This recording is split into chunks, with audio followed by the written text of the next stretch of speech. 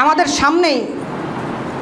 সামনে বললে ভুল হবে, আজকেই একটি আমল আমাদের দেশে অনেকে করছে, ঈদে মিলাদুন নবী, ঠিক কিনা? দুইটা কথা না বলে তো হক আদায় হয় না। আমি তো ছোট মানুষ, কত কিছু বলতে চাচ্ছি না। ঈদে মিলাদুন নবী, ঈদ শব্দ হাদিসে আছে, মিলাদ শব্দ হাদিসে আছে, হাদিসের অধ্যায়ে অনেক অধ্যায়েও এই শব্দ আছে, বা মিলাদের সমার্থক শব্দ হাদিসে আছে, নাবী শব্দ হাদিসে আছে। কিন্তু ঈদে মিলাদুন নবী একসাথে এই তিন শব্দ বাক্য আকারে কোনো হাদিস গ্রন্থে আপনি পাবেন না, কোরআনে তো নাই। কথা আমার বুঝতে পারছেন? ঈদে মিলাদুন নবী একসাথে কোনো হাদিস গ্রন্থে আপনি পান কিনা একটু খুঁজবেন, আপনার বড় হুজুরকে একটু খুঁজতে বলবেন পাই কিনা।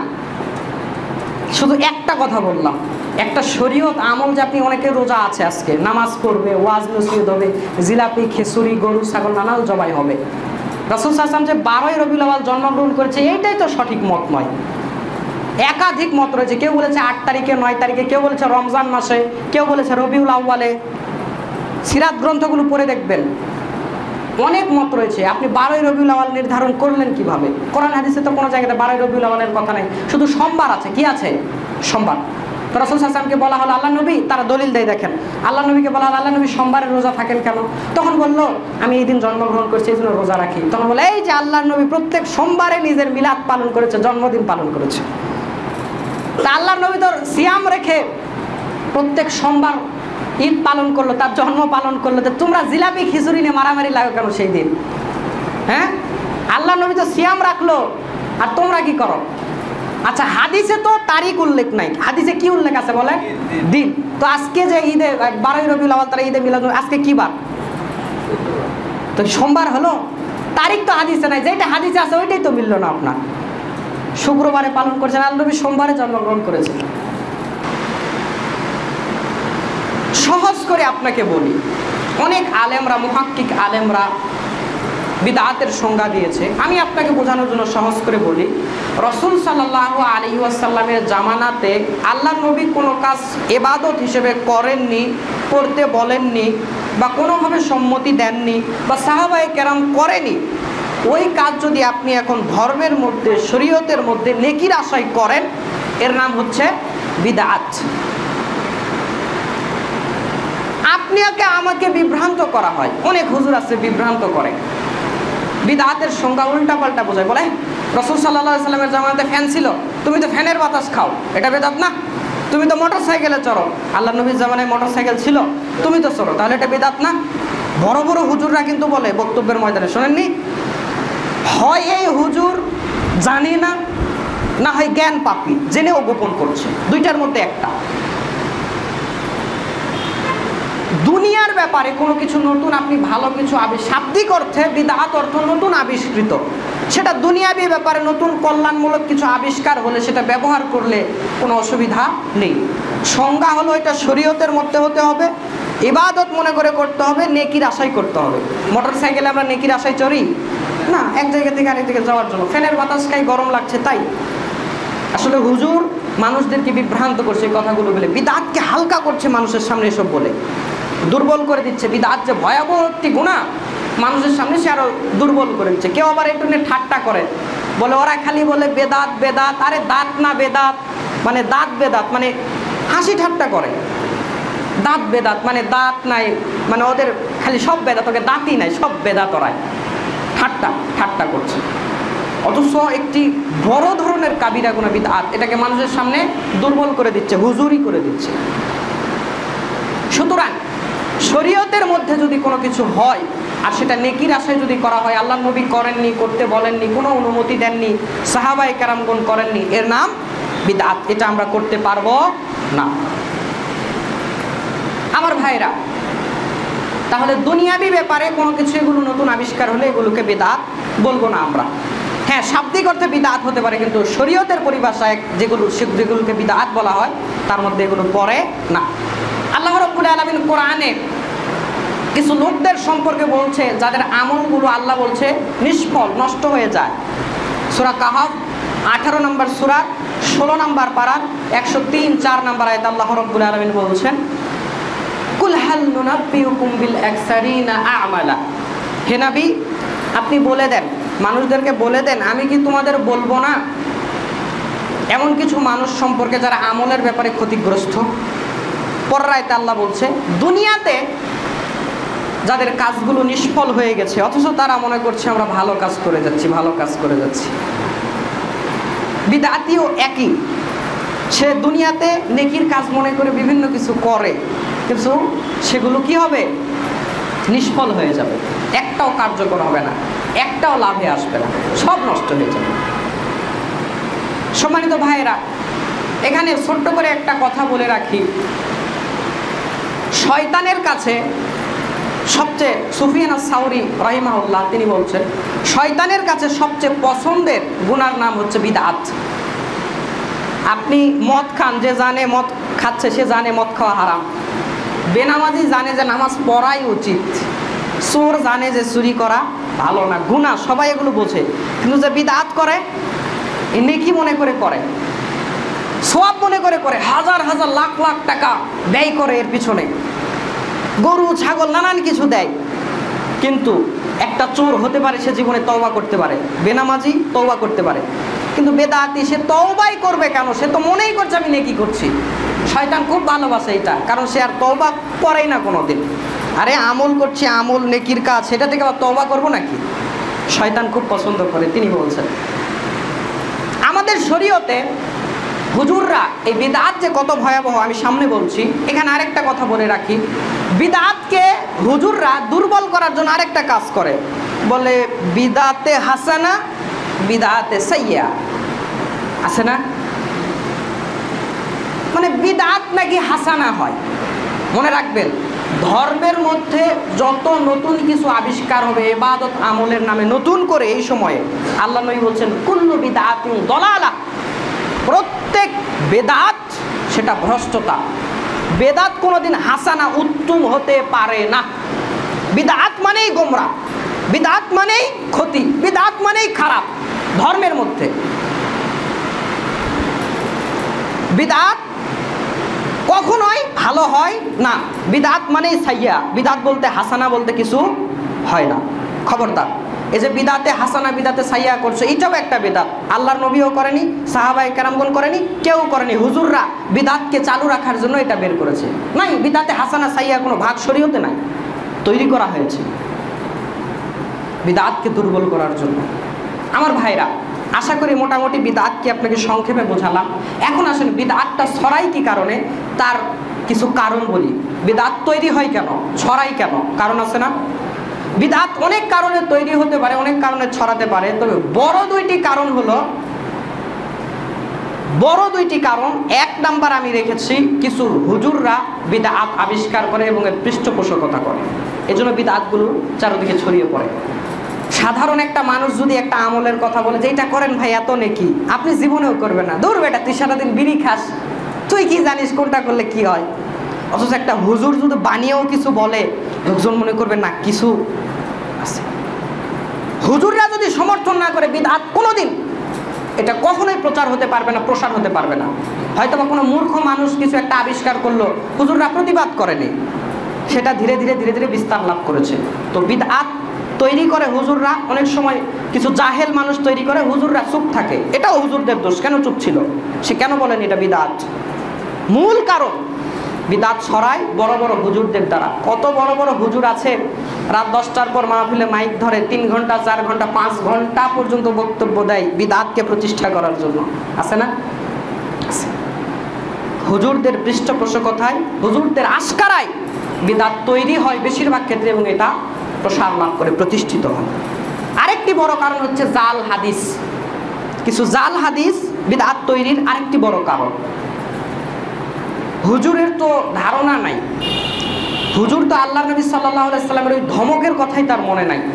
আল্লাহ নবী সাল্লাল্লাহু আলাইহি ওয়াসাল্লাম জাল হাদিস বর্ণনার ক্ষেত্রে কি ধমক দিয়েছে জানেন? শোনেন 2-3টা হাদিস।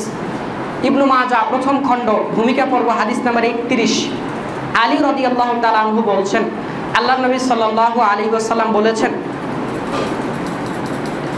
আল্লাহ নবী বলছেন যে লা তাকসিব আলাইয়া ফাইনাল কাযিবা আলাইয়া ইউলিজুন নার।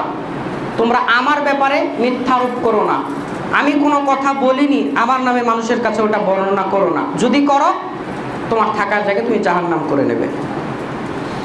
এর 1 নাম্বার পরে আরেকটি হাদিস রয়েছে, একই অধ্যায় একই সিরিয়ালে, ইবনু মাজাহ প্রথম খণ্ডের ভূমিকা পর্বের 33 নাম্বার হাদিস। ওইটা বললাম 31, এইটা 33। এই হাদিস বর্ণনা করছেন জাবের রাদিয়াল্লাহু তাআলা আনহু। তিনি বলছেন আল্লাহ নবী সাল্লাল্লাহু আলাইহি সাল্লাম বলেছেন, মান কাযাবা আলাইয়া মুতাআম্মিদান ফালিয়াতাবাওয়া মাকাদাহু মিনান নার। যে ব্যক্তি আমার নামে জেনে শুনে একটি মিথ্যা কথা প্রচার করবে তার থাকার জায়গা জাহান্নাম। এই শব্দে আরো হাদিস রয়েছে, আপনি খোলেন বুখারীতে রয়েছে, এবং এই অধ্যায়ে আরেকটি হাদিস রয়েছে। আবু হুরায়রা রাদিয়াল্লাহু তাআলা আনহু বলছেন যে মান তাকাওয়ালা আলাইয়া মা লাম আকুল ফালিয়াতাবাওয়া মাকাদাহু মিনান নার। এটা 34 নম্বর হাদিস, ইবনু মাজাহ প্রথম খণ্ডের। আল্লাহ নবী সাল্লাল্লাহু আলাইহি ওয়াসাল্লাম বলছেন যে আমি যেই কথা বলিনি অন্যের কাছে আমার নামে সেই কথা বলো না, যদি বলো তোমার থাকার জায়গা জাহান্নাম। এরকম আরো ঘন্টা ঘন্টা হাদিস রয়েছে। ধমক, আল্লাহ নবীর ধমক দেখেন হাদিস বলার ক্ষেত্রে, জাল যেন না হয়। তো হুজুর, এখানেও হুজুরেরই দোষ। কেন হুজুর যাচাই বাছাই করে বললো না, কেন বললো না? তো বিদআত এই কারণগুলো, এই দুইটা বড় কারণ, আমার মনে হয় এই দুইটা বড় কারণে বিদআতগুলো বেশি প্রসার লাভ করে।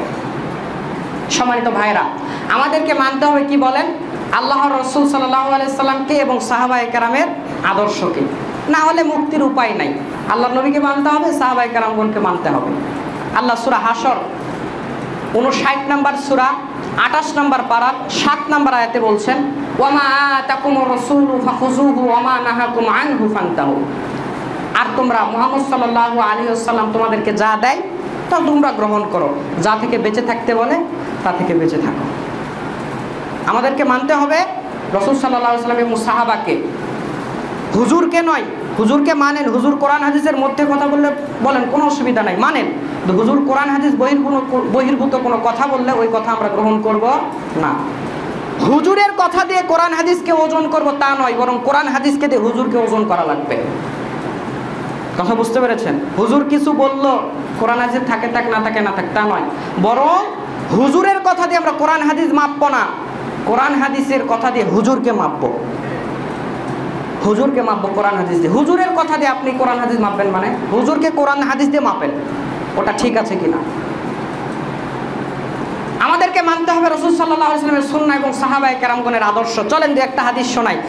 এই হাদিসটি পাবেন মিশকাতুল মাসাহাবি প্রথম খণ্ড ভূমিকা পর্ব হাদিস নাম্বার 171, হাদিস একাডেমি কর্তৃক ছাপা মিশকাতুল মাসাহাবি।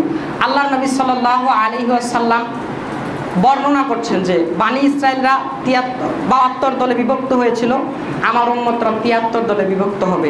কুল্লুহুম ফিন্নার, সব জাহান্নামে চলে যাবে, ইল্লা মিল্লাতান ওয়াহিদা, কিন্তু একটা গোষ্ঠী, একটা জাতি তারা জাহান্নামে যাবে না। ক্বালু মান হিয়া ইয়া রাসূলুল্লাহ, আল্লাহ নবীকে প্রশ্ন করা হলো, আল্লাহ নবী এই কওম কারা, এই জাতি কারা, এই গোষ্ঠী কারা? আল্লাহ নবী সাল্লাল্লাহু আলাইহি ওয়াসাল্লাম বললেন, মা আনা আলাইহি ওয়া আসহাবি, যারা আমার মানহাজের উপরে এবং আমার সাহাবায়ে কেরামগণের মানহাজের নীতির উপরে থাকবে তারা পথভ্রষ্ট হবে না, গোমরা হবে না, তারা জাহান্নামে যাবে না। তাহলে আমাদেরকে মানতে হবে আল্লাহর নবীকে এবং রাসূল সাল্লাল্লাহু আলাইহি ওয়াসাল্লামের সাহাবায়ে কেরামগণকে। আরেকটি হাদিস শোনেন, হাদিস রয়েছে আবু দাউদ এটি 5 নম্বর খণ্ডে 4607 নম্বর হাদিস, এবং হাদিসটি ইবনু মাজাহতে রয়েছে প্রথম খণ্ডে 43 নম্বর হাদিস। আল্লাহ নবী সাল্লাল্লাহু আলাইহি ওয়াসাল্লাম বলছেন, হাদিসের একটি অংশ, খুব তাড়াতাড়ি অনেক মত বের হবে, অনেক পথ বের হবে, অনেক ইখতিলাফ তোমাদের চোখের সামনে প্রকাশ পাবে, তোমরা দেখতে পাবে। সেই সময় মিন সুন্নতি ওয়া সুন্নাতিল খুলাফায়ে রাশিদিন আল মাহদিয়্যিন আ'আদ্দু আলাইহা বিন নাওয়াজিদ, এই মতভেদের সময় তোমরা আমার সুন্নাত, আমার নিয়ম নীতি এবং খোলাফায়ে রাশিদিনের, হেদায়েতপ্রাপ্ত খোলাফায়ে রাশিদিনের নিয়ম নীতি অনুসরণ করবে, এমনভাবে অনুসরণ করবে, এমনভাবে আঁকড়ায় ধরবে, আ'আদ্দু আলাইহা বিন নাওয়াজিদ, দাঁত দিয়ে তোমরা রাসূল সাল্লাল্লাহু আলাইহি ওয়াসাল্লাম এবং আমার সুন্নাত, আমার নিয়ম এবং খোলাফায়ে রাশিদের নিয়মকে দাঁত দিয়ে কামড়িয়ে ধরবে, এত শক্তভাবে ধারণ করবে। তাহলে আমাদের মূল আদর্শ হবে আল্লাহ রাসূল সাল্লাল্লাহু আলাইহি ওয়াসাল্লাম এবং সাহাবায়ে কেরাম। বিস্তার করে বলতে পারছি না, আরো কথা বলতে হবে। আর আল্লাহর নবী এবং সাহাবায়ে কারামগণের কোনো কথা কোনো আমল যদি আমি যেটা করছি না হয় সেটা কি করতে হবে? হাদিসে নির্দেশ রয়েছে। আয়েশা আম্মা আয়েশা সিদ্দিকা রাদিয়াল্লাহু তাআলা আনহা তিনি বর্ণনা করছেন, আবু দাউদ 5 নম্বর খণ্ড হাদিস নাম্বার 4606। আয়েশা রাদিয়াল্লাহু তাআলা আনহা বলছেন, রাসূল সাল্লাল্লাহু আলাইহি সাল্লাম বলেছেন, মান আহদাসা ফি আমরিনা হাযা মা লাইসা ফিহি ফাহুয়া রাদ্দুন। যেই কাজ যেই কথা রাসূল সাল্লাল্লাহু আলাইহি সাল্লামের শরীয়তের মধ্যে নাই, আমল হিসেবে আল্লাহর নবী করেননি, সাহাবায়ে কেরামগণ এরা কেউ করেনি, আল্লাহর নবীর আদেশ নেই, সেই কাজ যদি কেউ করে বা করতে থাকে ফাহুয়া রাদ্দুন, তা পরিত্যাজ্য, এখনই পরিত্যাগ করো, ওটা করা যাবে না। সম্মানিত ভাইয়েরা, সময় খুবই সংক্ষেপ, এই জন্য বক্তব্য ছোট করেই বলছি। আরও এখানে কোরআন হাদিসের আয়াত বলা যেত, কিন্তু সময় সংক্ষেপ, আরও কিছু পয়েন্ট বলতে হবে, খুবই অল্প সময়।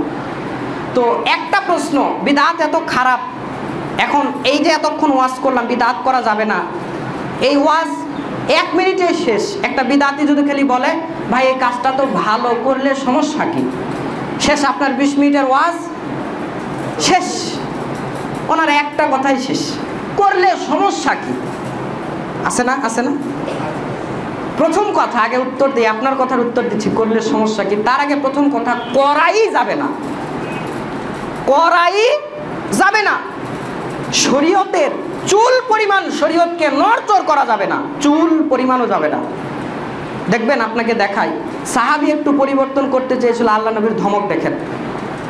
তিরমিজিতে হাদিসটি পাবেন 6 নম্বর খণ্ড হাদিস নাম্বার 3394। আল্লাহ নবী সাল্লাল্লাহু আলাইহি ওয়াসাল্লাম একদিন এক সাহাবীকে ঘুমের দোয়া শেখাচ্ছেন, এক সাহাবীকে, বারা ইবনে আজিবকে। তো দোয়ার শেষ অংশে রয়েছে ওয়াবি নাবিয়িক আল্লাযী আরসালতা, দোয়ার শেষ অংশ ওয়াবি নাবিয়িক আল্লাযী আরসালতা। তো সাহাবী, আল্লাহ নবী বলল যে তুমি এটা বলো, সাহাবী বলেছে ওয়াবি রাসূলিক আল্লাযী আরসালতা। আল্লাহ নবী কি বলল? তুমি বলো, নাবী বলো। আর সাহাবী কে বলেছে? রাসূল বলেছে। আল্লাহ নবী শোনা মাত্র ফাতানা বিয়াদিহি ফি সদরি, আল্লাহর নবী তার বুকে এক ঘুষি মারলো। অনেক সময় কাজ ভুল করলে, কথা ভুল করে বলে এটা করলি কেন বললেন, আল্লাহ নবী ঠিক সেইভাবে তার দিকে ফাতানা বিয়াদিহি ফি সদরি, তার বুকে আঘাত করে বলল, সুম্মা কল আমানতু বিনাবিয়্যিকা আল্লাযী আরসালতা, এই তুমি রাসূল বললে কেন বলো, ওয়াবি নাবিয়্যিকা আল্লাযী আরসালতা, আমি ঈমান আনলাম সেই নবীর উপরে যাকে আল্লাহ পাঠিয়েছে, তুমি রাসূল বললে কেন? আমি তোমাকে রাসূল শিখিয়েছি? অথচ নাবী শব্দ উত্তম না রাসূল শব্দ উত্তম? রাসূল শব্দ উত্তম। সব নাবী কিন্তু রাসূল না, কিন্তু সব রাসূলই নবী। সাহাবী সুন্দর একটা শব্দ ব্যবহার করলো, কিন্তু আল্লাহর নবী বললো না, কেন বললে তুমি? আমি তোমাকে রাসূল বলতে বলেছি, নাবী বলতে বলেছি, নাবী বলো। দেখছেন, নাবী রাসূল এইটুকু শব্দ আল্লাহ নবী পরিবর্তন করতে দিচ্ছে না, সাথে সাথে ধমক দিয়ে শিখিয়ে দিচ্ছে, বলো, যেটা বলতে বলছি সেটা বলো। তাহলে করাই যাবে না, পরিবর্তন করাই যাবে না, নতুন কিছু করাই যাবে না, বা যেটা আছে সেটারও কোনো পরিবর্তন করাই যাবে না। আপনি আমল করেন, আপনি করতে পারেন না, সেটা আপনার ইমানের দুর্বলতা, সেটা ভিন্ন কথা। তবে নতুন করে কিছু করবেন বা যেটা আছে ওইটাকে 19-20 করবেন, তা হবে না, 20-20 হতে হবে। দেখুন, করলে অসুবিধা কি, ভালো কাজ করলে অসুবিধা কি? আরেকটা উদাহরণ দেই, মিশকাতুল মাসাহাবি প্রথম খণ্ড ভূমিকা পর্ব 145 নম্বর হাদিস। আনাস রাদিয়াল্লাহু তাআলা বর্ণনা করছেন, আল্লাহর নবীর স্ত্রীদের কাছে 3টা লোক আসলো, এসে আল্লাহর নবীদের স্ত্রীকে জিজ্ঞাসা করছে আল্লাহর নবীর ইবাদত আমল কেমন কেমন ছিল। তো বর্ণনা করলো যে এমন এমন ছিল। তারা 3 জন এখন শুনে বলছে, হাই হাই, আল্লাহর নবীর আগের পাপও মাপ, পরের পাপও মাপ, তিনি যদি এত আমল করেন, আমাদের তো, আমরা তো গুনাহগার, আমাদের এতটুকু আমল দিয়ে হবে না। একজন বলল, আমি সারা রাত সালাত আদায় করবো, ঘুমাবোই না, সারা রাত সালাত আদায় করবো। একজন, ভালো কাজ না? রাত্রে সারা রাত নামাজ পড়ে, ভালো কাজ না? আচ্ছা। একজন বলল, আমি একদিনও রোজা ছাড়বো না। আল্লাহ নবী রোজা রাখতো, রোজা ছাড়তো, রাত্রে কিছু অংশ সালাত আদায় করতো, ঘুমাতো, ঠিক কিনা? একজন বলছে আমি রোজাই ছাড়বো না, প্রত্যেক দিন রোজা রাখবো। আল্লাহ নবী ছাড়ে রাখে, আল্লাহ নবীর হিসাব ভিন্ন, তিনি, তার গুনাই নাই, আমাদের গুনাহ আছে, আমাকে রোজ রোজা রাখা লাগবে। আরেকজন বলছে, তৃতীয়জন বলছে, আমি বিয়েই করব না, ওই বিয়ে করলে বউ বাচ্চা জ্ঞান জ্ঞান প্যান প্যান ধর্ম পালনে আমার অসুবিধা হবে, বিয়েই করব না। এমন সময় আল্লাহ নবী এসেছে, হাদিস বলছি, এমন সময় আল্লাহ নবী এসে বলছে, ওদের কথাগুলো শুনেছে, শুনে বলছে, এই কথাগুলো কি তোমরা বলছিলে? বলে হ্যাঁ। আল্লাহ নবী বলছে, শোনো, পৃথিবীতে সবচেয়ে বেশি আমি আল্লাহকে ভয় করি। আমি রাতের কিছু অংশ ঘুমাই, কিছু অংশ সালাত আদায় করি, আমি সিয়াম রাখি, সিয়াম সারি, আমি বিয়ে করেছি। ফামান রগিবা আন সুন্নতি ফালাইসা মিন্নি। আমার সুন্নাত হলো রাত্রে ঘুমানো আবার নামাজও পড়া। আমার সুন্নাত হলো রোজা রাখা, সিয়াম সারা। আমার সুন্নাত হলো বিয়ে করা। কেউ যদি এগুলোর দিকে পিঠ দেখায়, কেউ যদি এগুলোকে পছন্দ না করে, ফালাইসা মিন্নি, সে আমার দলভুক্ত নয়। কি সাহাবী, ওই সাহাবী 3 সাহাবী কি খারাপ কোনো কথা বলেছিল? সারা রাত তো নামাজই পড়তে চেয়েছিল, সমস্যা কি? একটু তো রোজাই না রাখতে চেয়েছিল। কত নেকি রোজা রাখলে, আল্লাহ বলেছে হাদিসে। আরে বিয়ে করতে চাইনি, বিয়ে করলে বাচ্চা কাচ্চা নিয়ে ঝামেলা হবে, বিয়ে করলে বাচ্চা কাচ্চা নিয়ে ঝামেলা হবে, সেই জন্য সে বিয়ে করতে চাইল না। ধর্ম পালন ভালো মতো যেন হয়। আল্লাহ নবী কি বলল? যদি বেশি মাতব্বরি দেখাও, আমার এবাদত আমল যেটা শিখিয়েছি করিয়েছি এটার উপর দিয়ে, তাহলে তোমরা আমার উম্মতি হবে না। তোমার এবাদত আমল, সারাদিনের রোজা, সারা রাতের নামাজ, বিয়ে না করা নিয়ে এখান থেকে দূর হও, তুমি আমার উম্মতি না। কথা বুঝতে পেরেছেন? তাহলে প্রথম উত্তর হলো করাই যাবে না, করাই যাবে না। দ্বিতীয় উত্তর আসেন, করলে সমস্যা কি? আচ্ছা আচ্ছা, মাগরিবের সালাত কত রাকাত? ফরজ 3 রাকাত। 3 রাকাত কিনা? 3 রাকাত ফরজ সালাত। আচ্ছা, অন্য সালাতগুলো 2 রাকাত 4 রাকাত, একটাই বেজোর সালাত 3 রাকাত। আপনি মনে করলেন 4 রাকাত পড়ি, সময়ও আছে, কি পড়লে হবে না? 4 রাকাত পড়ি, আল্লাহ একটু নেকি 10টা নেকি বেশি দেবে, দেবে কি না? কেন? আপনি নামাজই তো পড়বো, সমস্যা কি? এটা 3 রাকাতের জায়গায় 4 রাকাত পড়বো, অসুবিধা আছে না নাই? আপনি যদি 3 রাকাতের জায়গাতে 4 রাকাতে পড়েন, আপনার পুরাটাই জিরো, একটাও নেকি পাবেন না। ওই 3 রাকাতেরও নেকি নাই। বাড়তি করে যে 4 রাকাত পড়লেন, ওই 3 রাকাত তো হিসাবে নেকি পাওয়ার কথা না, ওটারও পাবেন না, পুরাটাই গোল্লা, জিরো, পুরাটাই জিরো। জুমার দিন আমরা 2 রাকাত করে পড়ি, জহরের বদলে 2 রাকাত পড়ি। তো সেই দিন হুজুরকে এসে বলা হলো, হুজুর তাহলে আজকে জুমার দিন, ছুটির দিন, আমরা তো কাজকর্ম নিয়ে ব্যস্ত থাকি, আজ একটু ছুটি, চলেন 2 রাকাতের জায়গায় 4 রাকাত পড়ি, সমস্যা কি? প্রত্যেক দিন তো 4 রাকাতই পড়ি। তো যদি 4 রাকাত পরে অসুবিধা আছে না নাই? কি অসুবিধা? নামাজ পড়বে, নেকি হবে। আপনি বলছেন অসুবিধা, মানে কি অসুবিধা আছে? কোনো অসুবিধা নেই। আছে অসুবিধা? আপনি যদি 4 রাকাত পড়েন, ওই 2 রাকাতেরও নেকি পাবেন না। ওই 2ও জিরো, বাড়তি যে 2 পড়েছেন ওইটাও জিরো, কিচ্ছু নাই। ঈদের সালাতে আজান একামত হয়? হয় না। তো কেউ একটু দিল, একটু আজান দিল শখ করে, যে আজান দেয় লোকজন একটু আসুক, কি দেওয়া দিলে নাকি হবে না? আরে কি বলেন, নাকি হবে না? মানে আজান দিলে গর্দান উঁচু হয় হাসরের ময়দানে। কত 12 বছর আজান দিলে আল্লাহ নবী সাল্লাল্লাহু আলাইহি ওয়াসাল্লাম জান্নাতের সুসংবাদ দিয়েছে বিনা টাকা পয়সায়, সে একটু তো আজানই দিয়েছে। আপনি বলছেন অসুবিধা, কি অসুবিধা আছে? আপনি তো আজানের বিরোধী তাহলে, হ্যাঁ? আপনি তো তাহলে আজানের বিরোধী, ওকে নিষেধ করছেন কেন আজান দিতে? কি ওই জায়গাতে আজান দেওয়া যাবে? যাবে না। যেটা যেখানে যেভাবে আছে ওভাবেই করতে হবে। সংক্ষেপ করে দিলাম কথা। প্রথম কথা, যারা বলে করলে অসুবিধা কি, প্রথম কথা করাই যাবে না। দ্বিতীয় কথা উদাহরণ দিয়ে বুঝালাম।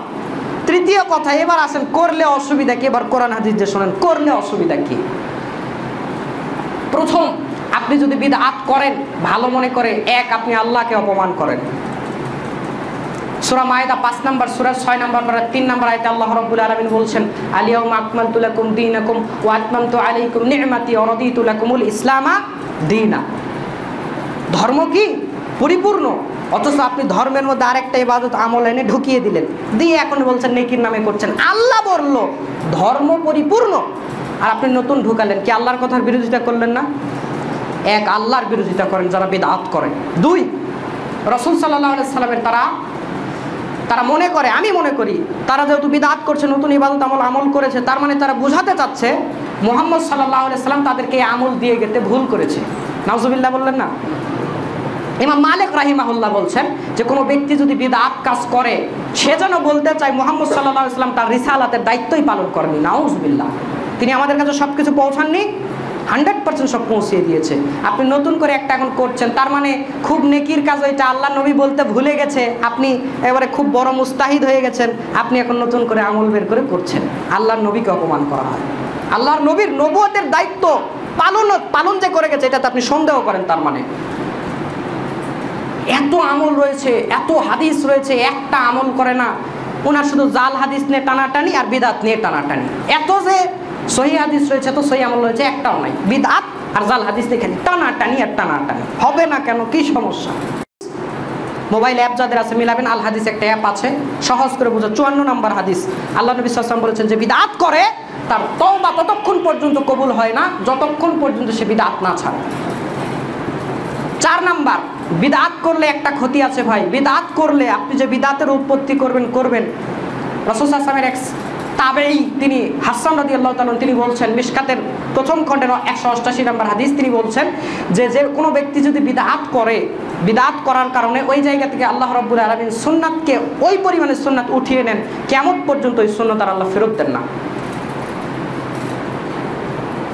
আপনি গ্লাসে পানি ভর্তি, মনে করে ধরেন গ্লাসের ইসলামটাকে মনে করে ধরেন একটা গ্লাস ভর্তি পানি, এর মধ্যে আর কিচ্ছু ধরবে না। এর মধ্যে যদি নতুন কিছু আপনি ধরাতে চান, পানি যদি ঢালেন, গ্লাস থেকে আগে পানি বের হতে হবে, তারপর তো নতুন পানি ঢুকবে, তাই নয় কি? ইসলাম পরিপূর্ণ, আপনি যদি একটা বিদআত এর মধ্যে ঢুকিয়ে দেন, ইসলাম থেকে ইসলামের একটি নিয়ম, একটি সুন্নাত আগে বের হয়ে যায়, তারপরে ওই বিদআতটা ঢোকে। বিদআত যেই জায়গাতে আসে ওই জায়গা থেকে সুন্নাত উঠে যায়, কেমন পর্যন্ত আল্লাহ ওটা ফেরত দেয় না। একটু উদাহরণ দেই, বিয়ের সালাত, একটু সামনে আসেন, জায়গা হচ্ছে না, বাইরে আপনারা একটু ফাঁকা আছে, সামনে আসেন, সামনে আসেন, বাইরে ভাইদের জায়গা হচ্ছে না, যাদের সুন্নাহ নামাজ হয়েছে তারা একটু ভিতরে ভিতরে চলে আসুন। আমার ভাইরা, যেটা বলছিলাম যে বিদআত আপনি করবেন, কি জানি বলছিলাম, ও সুন্নত বের হয়ে যায়। উদাহরণ দেই, দেখেন কিভাবে সুন্নত উঠে যায়। বিয়ের পরে আমাদের বিয়ে মজলিসগুলোতে মোনাজাত আছে না নাই? মোনাজাত নাই, বিয়ে শেষ আল্লাহ মুমিন আছে না? আচ্ছা, বিয়ের পরে আল্লাহ নবী সাল্লাল্লাহু আলাইহি ওয়াসাল্লাম একটা দোয়া শিখিয়ে দিয়েছিল, বারাকাল্লাহু লাকা ওয়া বারাকা আলাইকা ওয়া জামআ বাইনাকুমা ফি খায়র। এখন যদি এখানে জিজ্ঞেস করা হয়, অনেকেই বলতেই পারবেন, আর যে বৈঠকগুলোতে মোনাজাত হয় তাদের তো কারাই মুখস্থ নাই। কেন নাই জানেন? ওই সুন্নাতের জায়গাতে একটা বিদআত ঢুকে গেছে, তো বিদআত যেহেতু ঢুকেছে সুন্নাত উঠে গেছে। আরও উদাহরণ দেয় যে ফরজ সালাতের পরে সবাই একসাথে মোনাজাত করার প্রবণতা আমাদের মধ্যে আছে, যেই মসজিদগুলোতে এরকম হয় সেই মসজিদগুলোতে রাসূল সাল্লাল্লাহু আলাইহি ওয়াসাল্লাম যে এত প্রকারের 12-14 জাতের দোয়া শিখিয়ে দিয়ে গেছে, একটাও বলা হয় না। কেন বলা হয় না? একটা বিদআত ঢুকেছে, একটা বিদআত ঢুকেছে, রাসূল সাল্লাল্লাহু আলাইহি ওয়াসাল্লামের সুন্নাহ সেই জায়গা থেকে উঠে গেছে। যেখানেই বিদআত ঢুকবে ওই পরিমাণ সুন্নাহ ওখান থেকে উঠে যাবে। ক্ষতি দেখেছেন? এবার আসেন আরো ক্ষতি কি, বিদআত করলে সমস্যা কি, অসুবিধা কি? দলিল নাই। ওনাকে বলেন ভাই কিতাব কোন কিতাবে আছে, কোন হাদিসে আছে? ওনার কিতাবের নাম অসুবিধা কি? কিতাবের নাম অসুবিধা কি? কিতাবের নাম করলে সমস্যা কি? এটা কিতাবের নাম? কোরআন হাদিসে দলিল দেন, এলই দলিল। কিতাবের নাম অসুবিধা কি? কিতাবের নাম। কিতাবের নাম করলে সমস্যা কি? এগুলো হচ্ছে কিতাবের নাম। আমার ভাইরা, যে বিদআত করবে তার সম্পর্কে হাদিস, হাদিসটি আপনি পাবেন সহিহ বুখারী 10 নম্বর খণ্ড হাদিস নাম্বার 6299। আল্লাহর নবী সাল্লাল্লাহু আলাইহি ওয়াসাল্লাম বলছেন, কোন ব্যক্তি যদি বিদআতের উৎপাদন করে, বিদআত তৈরি করে, অথবা কোনো বিদআতিকে আশ্রয় দেয়, কোন ব্যক্তি যদি বিদআত তৈরি করে অথবা বিদআতিকে আশ্রয় দেয়, ফাআলাইহি লানাতুল্লাহ ফাআলাইহি লানাতুল্লাহি ওয়াল মালাইকাতি ওয়ান নাসি আজমাইন। কোন ব্যক্তি যদি বিদআত আবিষ্কার করে অথবা বিদআতিকে সাহায্য করে, সহযোগিতা করে, আল্লাহর নবী সাল্লাল্লাহু আলাইহি ওয়াসাল্লাম বললেন ওই ব্যক্তির উপরে আল্লাহর অভিশাপ, ওই ব্যক্তির উপরে ফেরেশতাদের অভিশাপ, ওই ব্যক্তির উপরে সমস্ত মানুষের অভিশাপ। লা ইউকবালুল্লাহু মিনহু ইয়াউমাল কিয়ামাহ সরফান ওয়ালা আদলা। আল্লাহ রব্বুল আলামিন ওই বিদআতি ব্যক্তি যে বিদআত করে, আল্লাহ রব্বুল আলামিন হাসরের ময়দানে ওই ব্যক্তির ফরজ নফল কোনো ইবাদত আল্লাহ কবুল করবে না। আমার ভাইরা, একটা বিদআত করেছেন, অনেক বিদআত করেছেন, তার চেয়ে বেশি আপনি নেক আমল করেছেন, কিন্তু আল্লাহর নবী সাল্লাল্লাহু আলাইহি ওয়াসাল্লাম বলছেন কোন ব্যক্তি যদি বিদআতের আবিষ্কার করে কিংবা বিদআতিকে আশ্রয় দেয়, বিদআতি কাজে সাহায্য করে, আল্লাহর নবী বলছেন ওই ব্যক্তির ফরজ নফল যত ইবাদত আছে আল্লাহ রব্বুল আলামিন তার কোনো ইবাদতকে হাসরের ময়দানে গ্রহণ করবেন না। আরো কঠিন কথা শুনেন, যে বিদআত করে সে ব্যক্তি জাহান্নামে যাবে। সূরা নিসা 4 নম্বর সূরার 115 নম্বর আয়াতে আল্লাহ রাব্বুল আলামিন বলেছেন, যে ব্যক্তি বিদআত করে সে জাহান্নামে যাবে। আল্লাহ রাব্বুল আলামিন বলছেন ওয়া ইউশাকিকির রাসূলা মিন বাদি মা তাবায়্যানা লাহুল হুদা ওয়া ইয়াত্তাবি' গায়রা সাবিলিল মুমিনিনা নুওয়াল্লিহি মা তাওয়াল্লা ওয়া নুসলিহি জাহান্নাম ওয়া সাআত মাসীরা।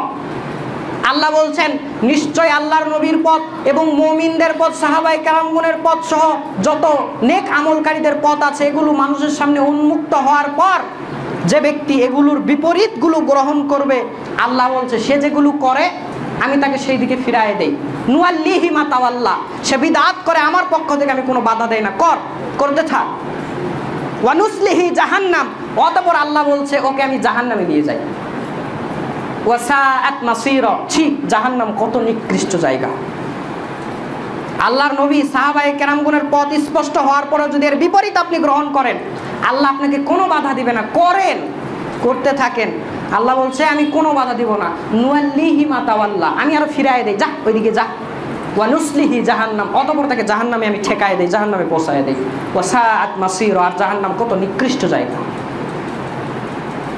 নাসাইয়ের হাদিসে স্পষ্ট আল্লাহ নবী যেই খুতবাতে বারবার যে কথাটি বলতেন, নাসাই 2 নম্বর খণ্ড, ইদাইনের খুতবা অধ্যায়, 2 ঈদের খুতবা অধ্যায়, হাদিস নাম্বার 1581, আল্লাহ নবী সাল্লাল্লাহু আলাইহি সাল্লাম বলেছেন ওয়া শাররুল উমুরি মুহদাসাতুহা ওয়া কুল্লু মুহদাসাতিন বিদআ ওয়া কুল্লু বিদআতিন দালালা ওয়া কুল্লু দালালাতিন ফিন্নার। প্রত্যেক নতুন আবিষ্কৃত দুনিয়াতে, এটা পৃথিবীতে নতুন যেগুলো আবিষ্কার হয় এগুলো নিকৃষ্ট। প্রত্যেক এই যে নতুন আবিষ্কার হয় এগুলো কি শাররুল উমুর, আল্লাহ নবী বলছেন নিকৃষ্ট। আর প্রত্যেক এগুলোই নতুন আবিষ্কৃত এগুলো হচ্ছে বিদআত। প্রত্যেক এগুলো নতুন আবিষ্কৃত এগুলো বিদআত। এবং শেষে আল্লাহ নবী শক্ত কথা বলেছেন ওয়া কুল্লু দালালাতিন ফিন্নার, যারা বিদআত করবে তারা পথভ্রষ্ট। ওয়া কুল্লু দালালাতিন ফিন্নার, আর প্রত্যেক ভ্রষ্টের জায়গা জাহান্নাম। বিদআত করলে কি হবে? জাহান্নাম। আপনি যদি তারপরেও বিদআত না ছাড়তে চান, আর একটি হাদিস শোনেন, সহিহ বুখারী 10 নম্বর খণ্ড, হাদিস নাম্বার 6134 নম্বর হাদিস। আল্লাহর নবী সাল্লাল্লাহু আলাইহি ওয়াসাল্লাম বলছেন হাসরের ময়দানে আমার কাছে আমার উম্মতরা পানি পান করার জন্য আসবে। আমি নবী হাউজের কাছে দাঁড়িয়ে থাকব। হাউজের কাছে আমি দাঁড়িয়ে থাকব। হাউজে কাউসারের পানির বর্ণনা অন্য হাদিসে রয়েছে, দুধের চাইতেও সাদা হবে, মিশকের চাইতেও সুগন্ধযুক্ত হবে। ওই পান পাত্র যেগুলো গ্লাস, আল্লাহর নবী বলেছেন আকাশে যতগুলো তারা আছে হাউজে কাউসার থেকে পানি পান করার জন্য অতগুলো গ্লাস আল্লাহ রাব্বুল আলামিন সেই জায়গাতে উপস্থিত রাখবে। আমি আল্লাহর নবী দাঁড়িয়ে থেকে আমার উম্মতগুলোকে পান করাবো। যারা ওই হাউজের পাশ দিয়ে যাবে তারাই পানি পান করবে, আমি আল্লাহর নবী তাদেরকে পানি পান করাবো। আল্লাহর নবী সাল্লাল্লাহু আলাইহি ওয়াসাল্লাম বলেন এক পর্যায়ে কিছু লোক আমার কাছে আসবে, তারা আমার উম্মত, আমি চিনতে পারবো। আমি যে তাদের নবী, তারাও আমাকে চিনতে পারবে। দুজন একে অপরকে আমরা চিনতে পারবো। আমি তাকে পানি পান করানোর জন্য এগিয়ে যাব, হঠাৎ করে তাদের মধ্যে আর আমার মধ্যে পর্দা পড়ে যাবে, আড়াল হয়ে যাবে, আমি তাকে আর পানি পান করাতে পারবো না। তখন আমি বলবো আরে তো আমার উম্মত, আমি চিনতে পারছি, আমি পানি পান করাবো। আল্লাহ রাব্বুল আলামিন বলবেন নবী এই উম্মত আপনার ওই উম্মত নয়, এগুলো ভেজাল উম্মত। এরা ইচ্ছা অনুযায়ী ধর্মকে বাড়িয়েছে, ইচ্ছা অনুযায়ী ধর্মকে কমিয়েছে, এরা ধর্মের মধ্যে রদ বদল করেছে। এই কথা শোনার সাথে সাথে আল্লাহর নবী সাল্লাল্লাহু আলাইহি ওয়াসাল্লাম বলবেন সুহকান সুহকান, দূর হও লিমান গায়্যারা বাদি।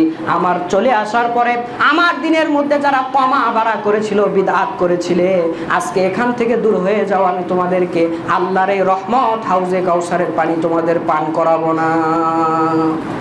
যারা বিদআতি হবে, করলে অসুবিধা কি? বিদআত করে মরে যান, হাউজে কাউসারের পানি আপনার নসিব হবে না।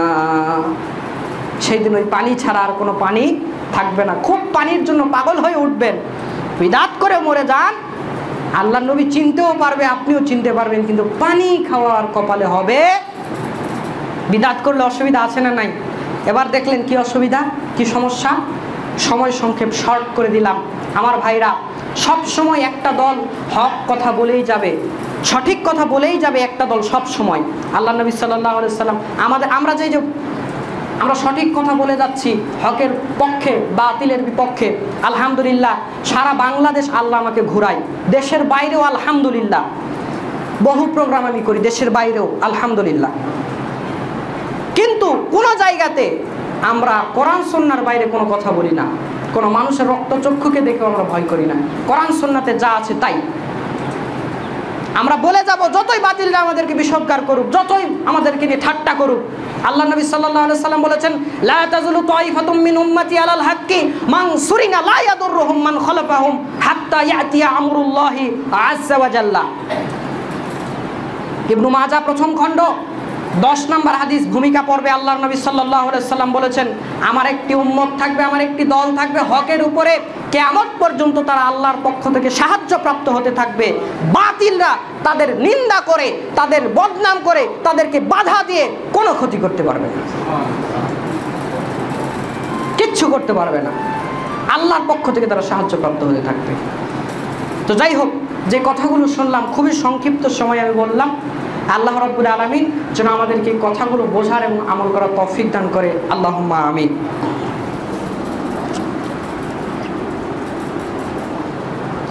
আলহামদুলিল্লাহি ওয়াহদা ওয়াসসালাতু ওয়াসসালামু আলা মান লা নাবিয়্যা বাদা। সম্মানিত ভাইরা, আমাদের সামনে বললে ভুল হবে, আজকেই একটি আমল আমাদের দেশে অনেকে করছে, ঈদে মিলাদুন নবী, ঠিক কিনা? দুইটা কথা না বলে তো হক আদায় হয় না। আমি তো ছোট মানুষ, অত কিছু বলতে চাচ্ছি না। ঈদে মিলাদুন নবী, ঈদ শব্দ হাদিসে আছে, মিলাদ শব্দ হাদিসে আছে, হাদিসের অনেক অধ্যায়েও এই শব্দ আছে, বা মিলাদের সমার্থক শব্দ হাদিসে আছে, নাবী শব্দ হাদিসে আছে। কিন্তু ঈদে মিলাদুন নবী একসাথে এই 3 শব্দ বাক্য আকারে কোনো হাদিস গ্রন্থে আপনি পাবেন না, কোরআনে তো নাই। কথা আমার বুঝতে পারছেন?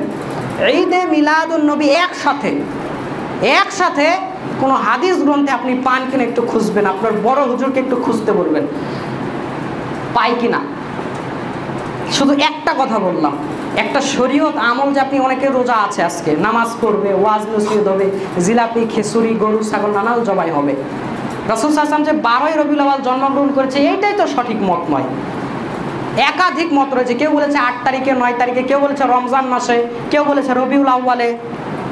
সিরাত গ্রন্থগুলো পড়ে দেখবেন, অনেক মত রয়েছে। আপনি 12ই রবিউল আউয়াল নির্ধারণ করলেন কিভাবে? কোরআন হাদিসে তো কোনো জায়গাতে 12ই রবিউল আউয়ালের কথা নেই, শুধু সোমবার আছে। কি আছে? সোমবার। তো রাসূল সাল্লাল্লাহু আলাইহি ওয়াসাল্লামকে বলা হলো আল্লাহ নবী, তারা দলিল দেয়, দেখেন আল্লাহ নবীকে বলা হলো, আল্লাহ নবী সোমবারে রোজা থাকেন কেন? তখন বলল, আমি এই দিন জন্মগ্রহণ করছি, এই জন্য রোজা রাখি। তখন বলে, এই যে আল্লাহ নবী প্রত্যেক সোমবারে নিজের মিলাদ পালন করেছে, জন্মদিন পালন করেছে। তা আল্লাহ নবী তো সিয়াম রেখে প্রত্যেক সোমবার ঈদ পালন করলো, তার জন্ম পালন করলো, তো তোমরা জিলাপি খিচুড়ি নিয়ে মারামারি লাগো কেন সেই দিন? হ্যাঁ, আল্লাহ নবী তো সিয়াম রাখলো, আর তোমরা কি করো? আচ্ছা, হাদিসে তো তারিখ উল্লেখ নাই, হাদিসে কি উল্লেখ আছে বলেন? দিন। তো আজকে যে ঈদে 12ই রবিউল আউয়াল, তারা ঈদে মিলাদ, আজকে কি বার? তো সোমবার হলো, তারিখ তো হাদিসে নাই, যেটা হাদিসে আছে ওইটাই তো মিললো না আপনার। শুক্রবারে পালন করছেন, আল্লাহ নবী সোমবারে জন্মগ্রহণ করেছেন।